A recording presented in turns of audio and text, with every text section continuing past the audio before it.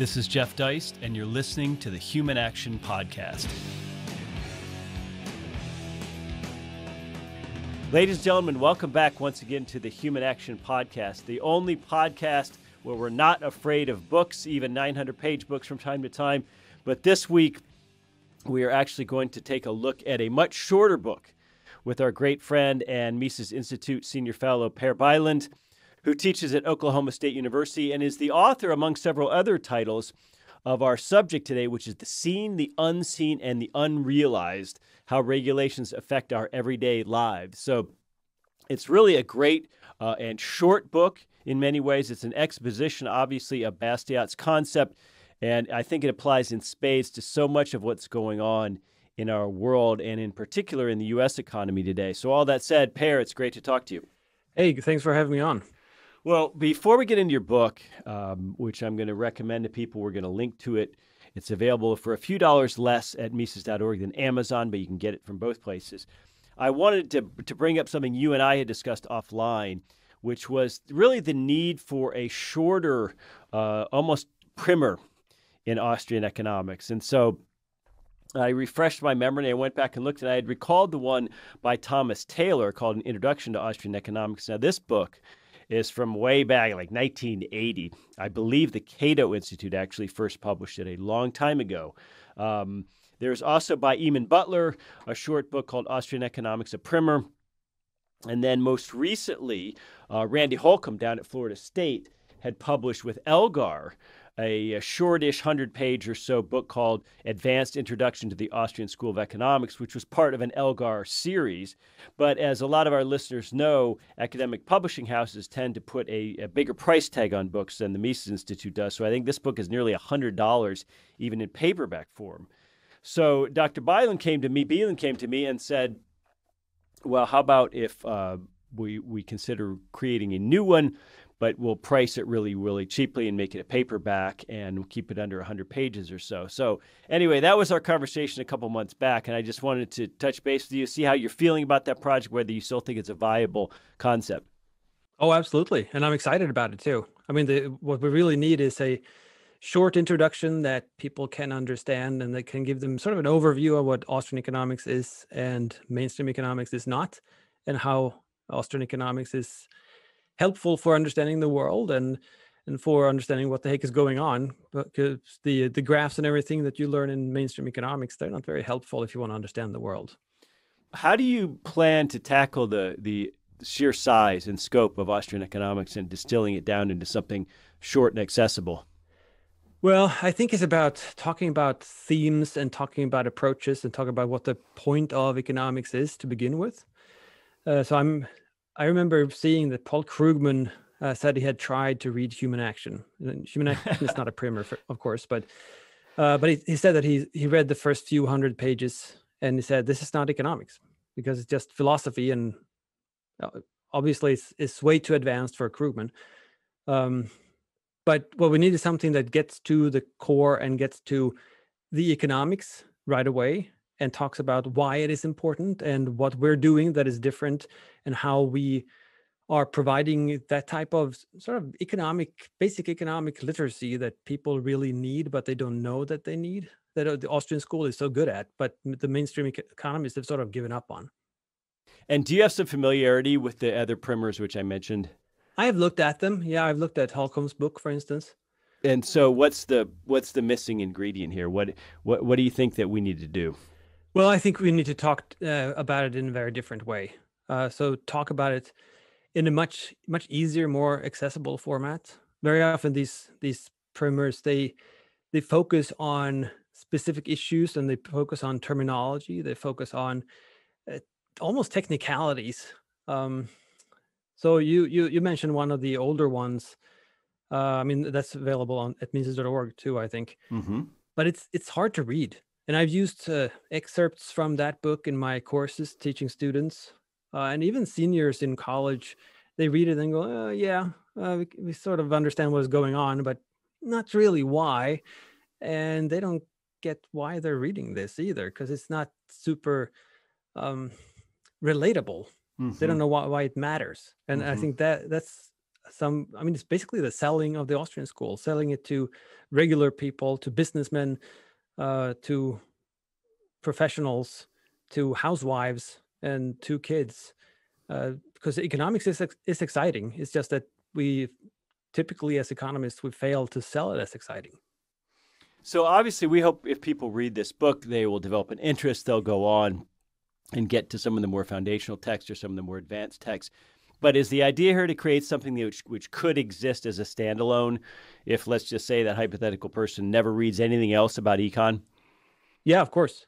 So, I mean, it's supposed to be sort of an overview and a crash course into the economic way of thinking, in a sense. I mean, it could. The way I'm seeing it is that it should be able to make economists out of bloggers at New York Times, for instance. Okay, well, you realize now that you put pressure on yourself because we've talked about this book, which does not yet exist. Yeah, well, and by the way, you're writing it, so yeah, you're right. Yeah. No, I look forward to this. Well, I will say this: you're a prolific guy. You write for a lot of different types of publications, and you don't do only academic publishing. You're also an extremely prolific Twitterati, and I think your Twitter feed is one of the best out there in terms of using digestible chunks of whatever the current character limit is on Twitter to set out a thread and help people understand what's going on. And so anybody out there who's not following him on Twitter, please do so right away at Per Bylund, Perbylund. I think you'll find him one of the better accounts and one you actually go look for rather than just wait to see if it shows up in your feed. I know that I do. That said, your book is now a couple years old. I think it's 2016, The Seen, the Unseen, and the Unrealized. I guess first and foremost, people are going to recognize the genesis of the title from Bastiat. What prompted this book? What was the genesis behind you writing it? Several things, really. I mean, it was pretty much what we're thinking about for the primer, too, that if you are to introduce someone to the Austrian school and someone to economics and how the economy works, what book would you suggest? What book would you recommend? And very often it's Henry Hazlitt's Economics in One Lesson. And I love that book, but it is one lesson over and over again. And I thought it was missing the entrepreneurship perspective, which means that it doesn't really get into the whole process theory of Austrians. So it doesn't look at the economy as sort of an evolving dynamic process that is progressing towards satisfying consumers at higher and higher levels. Instead, it's talking about the opportunity cost. But the opportunity cost is sort of static, and I wanted to stress the dynamic aspect of it. So starting to think about it, I was, who can do it? Well, no one is going to do it except for myself, so I better write it myself. And that was sort of the idea, and I got the opportunity to write for one of the textbook publishers. They had a book series where they accepted my proposal, and off I went typing it up.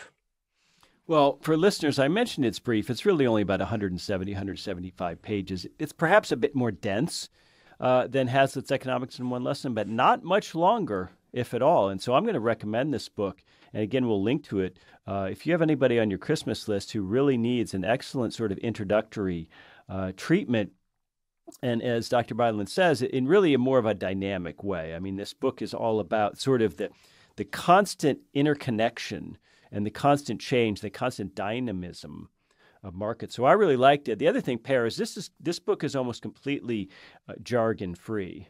And it certainly has no ideological veneer to it. So I enjoyed it very much. Now, let me ask you this. Did you have in mind, I hope the answer is yes, this is called a leading question, was this intended at all as an answer or a parallel to public choice criticisms of the regulatory state? Well, indirectly, I suppose it was. I mean, it was a lot of things coming together, but I really wanted to stress how destructive regulations are, and not in the sense that, oh, look at this option is just gone now because it's regulated, so you can't do it. But what are the long-term effects? What are the long-term implications of regulating a little here and regulating a little there?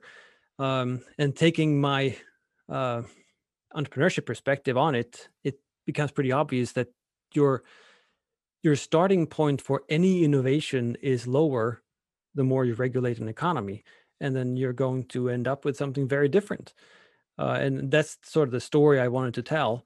And I use this book in my teaching at Oklahoma State. And I think the students like it. They tend to be not very frank when it's the professor's own book, but I think they at least they get it. They get the idea of what I'm trying to say and how the economy works. So they have a different perspective after they've read the book, I think. So when we look at Hazlitt's book, in just those 3 or 4 pages at the very beginning, the lesson is we have to look at the effects of some proposed policy on every group in society in the long run rather than a particular group in the short run. Why do you think we have to keep stressing that? Why do you think that, we look at the Krugmans of the world and this seems to still go unheeded all these years later?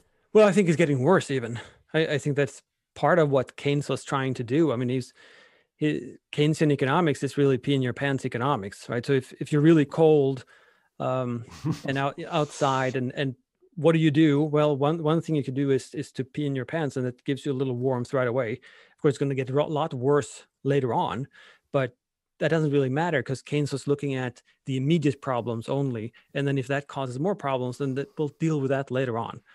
And very often, unfortunately, when people are economically literate, they look at the immediate consequences of things and then they just find a solution. It's very easy to be a central planner if all you need to do is just fix something in the present and you don't have to think about the future and everything that can change in the future. But for an economist and understanding the economic system and our wealth and prosperity over time for our generation, for the next generation, and for the next 100 years, then it's important to not screw things up now and not tomorrow either. And so when we talk about the regulatory state or the tax state, people just tend to sort of zone out. They think, well, taxes and regulations are part of government. We can't have anarchy.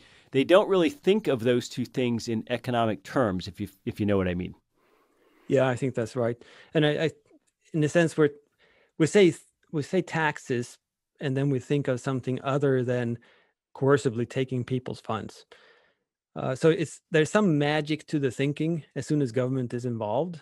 And one thing that part of the reason why I wrote the book too, is people's magical view of regulations. That they think that, if you can just regulate this, then that will take care of the problem. And there are no implications, there are no consequences, there are no side effects or anything like that. You just regulate and then magically you have solved the problem. I mean, if that was the case, then hey, then let's go for 100% government, no problem. But as we know, any regulation, they tend to not really create the outcome that they're aiming for, and they're also creating other problems that you didn't expect. So regulations it's a blunt tool, and well, it's actually a stretch to call it a tool because it's not actually giving you anything of what you're aiming for. So it doesn't get you anything of value. It's more like a sledgehammer trying to solve a very delicate problem. Well, when we think of ownership, we think of control, the ability to control an asset. So let's say you own a restaurant and the government comes along and says what a lot of people think are very sensible things like, well, you can't be open certain hours overnight. You have to pay a certain minimum wage. You can only serve alcohol if you have this magic permit. A lot of people agree with that. Let's just be frank. But in effect, the government, because it's controlling your business somewhat, not entirely, but somewhat, it becomes sort of a partial owner. In other words, in the Rothbardian conception, which is more hardcore, that becomes a form of actual semi-socialism, where I think most people on the left would scoff and say, oh my gosh, that's not socialism. Yeah, I think they would. But I mean, in a sense, you are scaring people away from doing those things that are valuable. In this case, running a restaurant, because you're saying you can't really think in new ways. You can't run a restaurant the way you want to run a restaurant, or in a way that you think will benefit consumers the most, because you have to run it in this way because regulators said so. So I mean, it's imposing a cost on you as a potential entrepreneur to facilitate value for consumers, but it's also imposing a cost on consumers who do not get these new options. And you can't really figure out how to better serve consumers anymore because you don't have these options. And it doesn't really matter how stupid the options are. because some of the options that entrepreneurs try and that become really successful, they're really stupid options. No one else would try it because it was just this one weirdo entrepreneur who tried it. Everybody else thought it was completely crazy, but then suddenly, whoops, there's something that consumers really liked and consumers really appreciated, and that became a blooming business, and that completely changed sort of the direction of the market process because they figured out a new way of serving consumers. And with the regulation, you don't get that. With the regulation, you don't get this sort of experimentation and the trial and error, and you sort of circumscribe where entrepreneurs can go with their ideas. And that's going to turn a lot of entrepreneurs off. So they're not going to become entrepreneurs to begin with. So the cost is enormous. So that goes to the unrealized. In other words, the unseen is the costs and the inefficiencies and the problems caused by, let's say, the regulatory state. But the unseen is let's say, a good or service which literally does not come into being because of this environment we operate in. Yeah, exactly. So I thought something was missing there. And I mean, I love Frederick Bastiat. And the seen and the unseen is it's really important to understand that there's another side to it. But it's sort of short term, and it doesn't look at what would have been facilitated and made possible had this not happened. And of course, since the economy is cumulative, and we're talking about wealth, for instance, a society's wealth, the wealth of nations, as the accumulation of capital over time, over generations. Well, if you start regulating and you have all these seen unseen things going on, that means that every generation is going to start at a much lower level. So the ideas that are possible for those entrepreneurs are much fewer to begin with because there are regulations, and they're starting at a lower level as well. So a lot of of these options that we would have as consumers and maybe cures for diseases and things like that simply do not materialize. They remain unrealized because we have regulated away our future. Right. And of course, works to the tremendous benefit of politicians because they can always point out they can take some taxes and build, let's say, a public housing project, and then take some homeless people from under a bridge and put them in there and say, see, look what I've done. Whereas Dr. Bylund has to say, well, what might have been, who might have been, people might have had more kids. They might have invested more in X. We might have had the next Steve Jobs. We might have had all kinds of things, but we can't, you have to have a couple more layers of conceptual thought to make people understand that. So you see what we're up against. Yeah, and the thing is that we also need to be very nuanced with how we think about this, because it's easy to immediately fall into the trap of the Chicagoites and other schools of economics that, well, the option is simply perfection. So we'll just draw these curves, and then everybody has perfect information, and that's where we could be if we were all gods. But that's not what I'm saying. What I'm saying is that compared to the unhampered market is not finished. The unhampered market is not perfect. It's just that the unhampered market would have a lot of innovation, a lot of entrepreneurship, and it would focus on serving consumers, not serving regulators.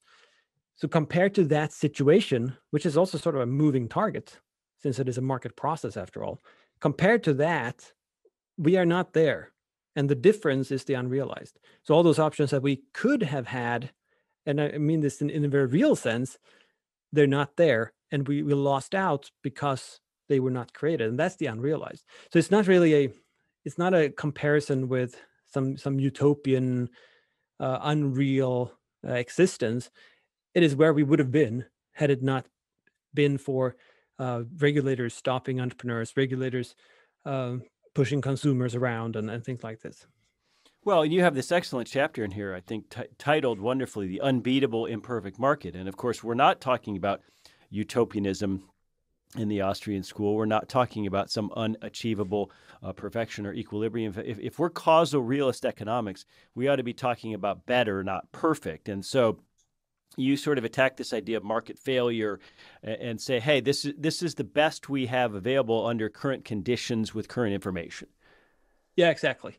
And I mean, we already lost a lot now through the centuries of government and monarchs and what have you. But I mean, it doesn't mean that we have to lose even more.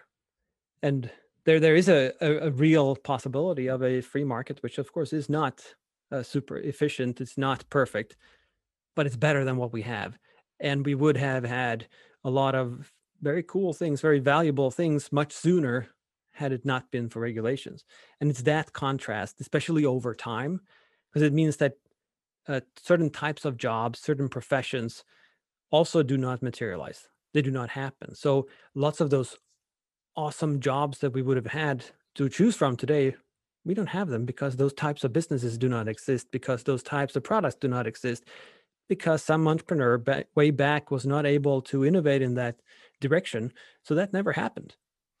What was your Twitter thread the other day? I don't think it was about monopoly. I think it was about the idea when you say one of the best ways to point out someone who doesn't understand economics is when they start carping about market failure or something like that. Do you recall this tweet? Yeah, I think that, yeah, that was even a rerun from a few years back, I think. But I think that captures the core of it, because a market failure, there's always a comparison with some utopian, unreal model. Right. And if that is how you view the world, that you're comparing it with sort of a divine existence, then you're not really analyzing anything at all. I'm not sure what you're doing, and it's certainly not economics. I also notice that a little earlier in the book, you go into Say's law a bit, and this is something for which you're notorious on Twitter, and you suggest in the book that we have, let's say, a superficial understanding of Say's law. And I'm sure many of our listeners are familiar with the idea that a lot of people sort of state it as that production creates its own demand. But give us your take on Say's law and where it fits in this book. Sure. So the way I usually summarize it is in two statements. One is that production precedes consumption, which is sort of an obvious thing. Most people would say, yeah, of course. But then they still think that they should consume stuff that has not been produced yet, and they don't have to bear the costs of that either. And the other is that demand is constituted by supply, which is Say's statement. He had the law of exchange or something like that it was called. Simply that in a market setting, you have to earn the purchasing power to buy something, which is also pretty obvious when you think about it. But that's also not how politicians and the political class is thinking about it, because they think that, well, if you just print a little more money or something like that, and then, or you just forcefully reallocate resources from one group to the next, then you have created a lot of value. But that, of course, is not true. And you have to supply something in order to buy something from someone else. And in the market economy, of course, you have specialization. So we all work with something that we're not consuming ourselves. We don't grow our own food. We don't build our own houses and things like that. Instead, we're focusing on something that we either are good at doing or become really good at doing. So I don't consume a whole lot of entrepreneurship lectures, for instance, but I produce a lot of them. And the same thing with my papers. I don't tend to sit and read my papers a lot, but the papers are for others, and I get paid for doing this work. And for that payment, I can buy other stuff that some farmer has produced a lot of great food, and maybe you have a restaurant entrepreneur somewhere with great food that I can buy from him, and so forth. And because we're all focusing, we can create a lot of value for each other and serve each other, and that's. But to understand how that works, you have to realize that you have to put something into the economy in order to take something out. And there's some sort of disconnect in modern quote unquote people when they think about the economy, because they just want to get stuff. They don't have to put anything in. Well, I wonder how profound the reshaping of society has been, because this idea that we create a healthy society through consumption, and the way to spur consumption is to create more money and credit. I mean, that's exceedingly a profound shift in the 20th century. Yeah, it is. And I'm not sure where that comes from, but I think part of the problem now is that people have been, to use a Marxist term, alienated from the value that they're creating. That we go to an office and we sit there and warm a chair all day, and then we have earned money because we were there this number of hours. It doesn't really matter what we do, and we can't really see the result of it either. So we're not actually selling anything. We're just wasting our time, and someone pays for it, because, well, we need a bunch of people with a body temperature of 98.6 degrees in cubicles. and then that's not more to it, right? You don't have to work really hard, and you just do the minimum, right? So that's like a necessary evil. But you see all this stuff out there with more money, you could probably get some more. Whereas in older societies, you were working your ass off, and you had to trade directly yourself. So you were always exposed to the market in some sense. So you were exposed directly to selling to someone and negotiating the price and so forth.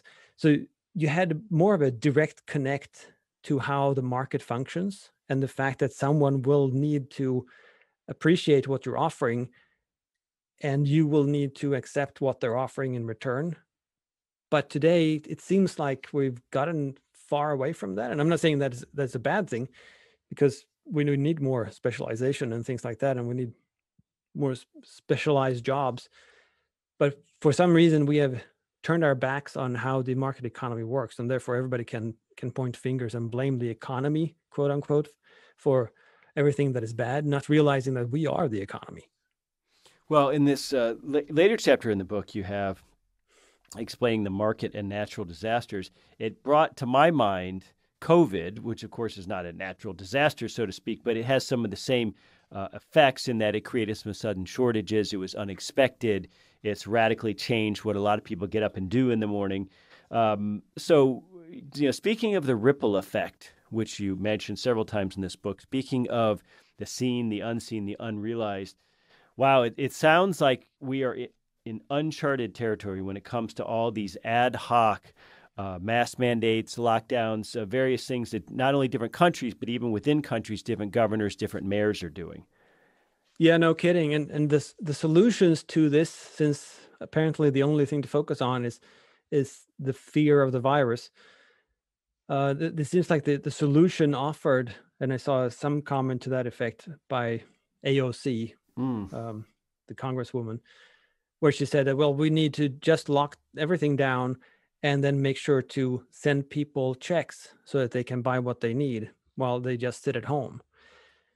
Well, apparently she's supposed to have an economics degree, but she doesn't understand that production precedes consumption, right? That you cannot buy anything unless it's also already been produced. So if everybody's just sitting at home doing nothing, but the government is sending them checks, well, they will have to eat those checks because no one is producing food anymore. And if no one is producing food, well, then you're going to have a lot of other problems on your hands as well. So the economy is really, I mean, I talk about it in the book as an organism, because I think it's wrong to call it a system or a structure or something like that, because that's so impersonal. But it is really an organism that if it changes and if it moves in one direction, if it grows in one spot, it probably follows along from another. So it's constantly shifting, constantly moving, and constantly figuring stuff out and becoming better. But what they're trying to do now, it seems like with COVID, is to simply ignore the economy and how the economy works, that it actually is a kind of organism. And instead just say, well, there's a lot of stuff out there and the stuff just magically appears. So let's just put everybody in their houses and then send them money so that they can get stuff. And I guess the stuff will just not only magically appear, but it will also be magically transported to the people who want them. And if we just print them more money in some sort of MMT fashion, then everybody's going to be happy. I mean, if it was that easy, then, well, that would be wonderful, but then we should have done it for hundreds of years ago. I can't help but thinking monetary policy has a lot to do with this mindset, especially since, let's say, the crash of 07, 08, that we don't have to consider trade-offs and scarcity as much anymore because we have this enormous printing press and we have the world's reserve currency. And I honestly think, Per, that a lot of people, let's say under 30, maybe even under 40, really believe that material abundance is there, and it's all about distributing it correctly. And I think that could be an absolutely fatal attitude for the West to take.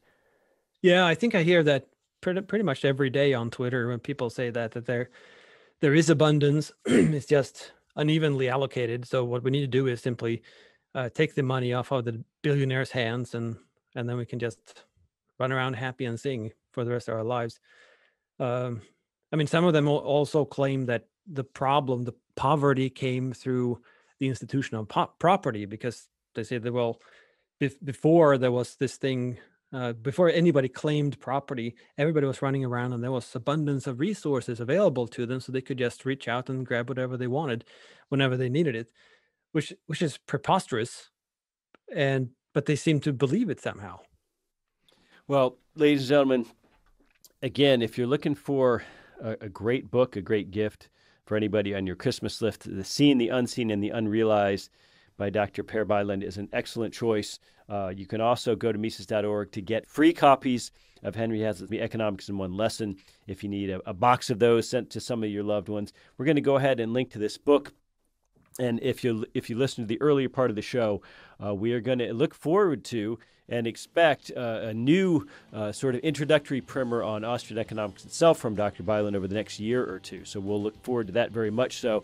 And of course, because it's Mises.org, we'll make it a very affordable little paperback, probably $5 or $7, and I bet you we'll even give away some of them to the best people out there. So all that said, Per, I want to thank you for your time today, and hope that the audience has a great week. Thanks for having me on. The Human Action Podcast is available on iTunes, SoundCloud, Stitcher, Spotify, Google Play, and on Mises.org. Subscribe to get new episodes every week, and find more content like this on Mises.org.